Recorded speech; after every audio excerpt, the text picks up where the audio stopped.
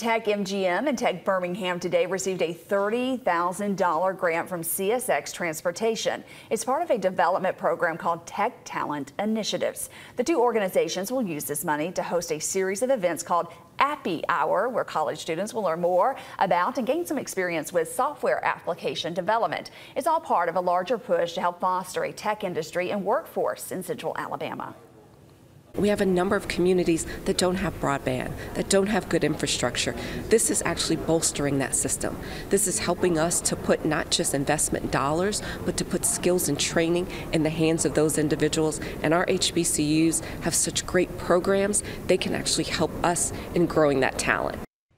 Tech MGM and Tech Birmingham are regular partners through a new organization called the Alabama Collective. You can learn more about their work with each other and other tech groups at their website, thealabamacollective.com.